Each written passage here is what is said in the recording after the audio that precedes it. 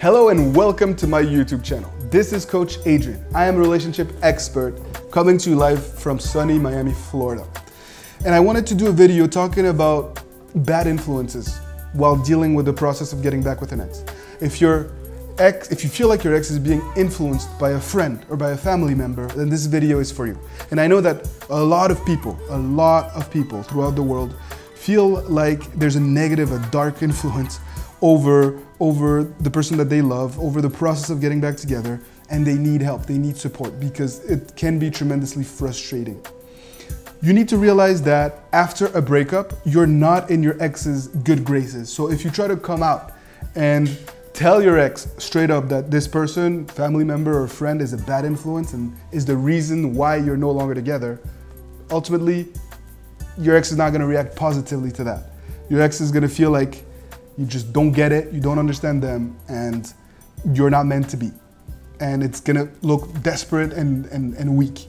And that's not what I want for you. So if you are aware that this is happening, don't go out and tell your ex. Act accordingly. Make sure that you don't talk to this person. Make sure that there's no third-party interactions. You can't control what other people will say, but you can control what you say, and you can make sure not to go and try to engage and resolve the issues with this other person, okay?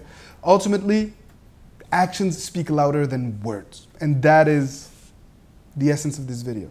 If you're doing the right things, if you are taking action, then the negative words will ultimately be moved. Your ex will see with their own eyes that your intentions are good, that you're moving forward, that you're focused on the right things.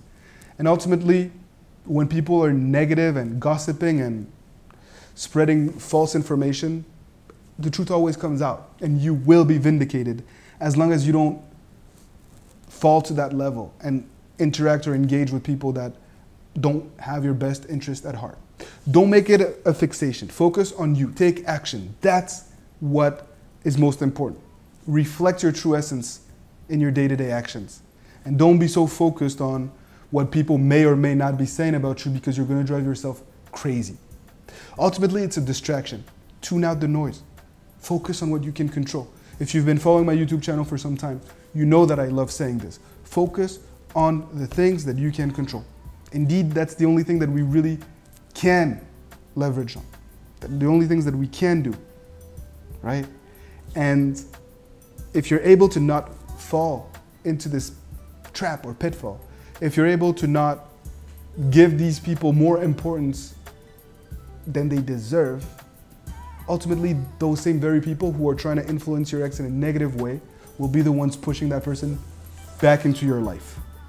I've seen it happen time and time again, and it will happen for you too, as long as you're disciplined and you don't let your emotions get the best of you. Leave me your comments, questions, if this is something that you have to deal with, if you're dealing with a parent, a sibling, a best friend, or someone at work that is influencing this process, the process of being back with the one you love in a negative way, let me know. And it'd be my pleasure to help you through the comment section of this video, or if you want further, more detailed feedback, book a coaching session and we can work together. I wish you all the very best. Keep fighting the good fight. Don't fall to that level, and see you soon.